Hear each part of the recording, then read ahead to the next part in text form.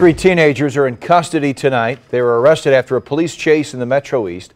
Their crime spree began in Cahokia when officers say the kids carjacked a man just trying to do his job. News 4's Alexis Zotos is tracking new details. Alexis, these kids lured the man to them. That's right, Steve. Here at the Cahokia Domino's, this delivery driver was doing what he does every day. He was simply delivering a pizza after someone put in an order. Little did he know that the people that put in the order were trying to rob him. Buy a pizza instead of, taking a pizza from somebody. We met Walter Hill outside the Cahokia Domino's where the crime plot began.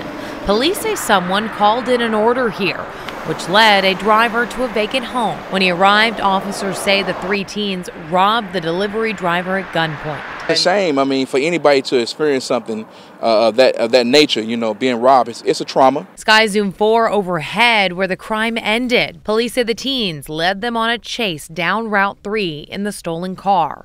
They crashed at Mississippi Avenue just in front of the National Rent-to-Own. Another car crashed into a ditch during the pursuit.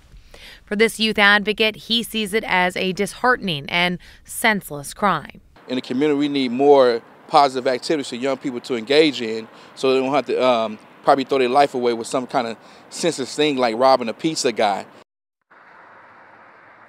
So I talked to the manager inside. He wasn't able to comment on the situation, but we are told by police that that driver is physically okay tonight. Police have not released any information about those three suspects because they are juveniles. Live in Cahokia, Alexis Zotos, News 4.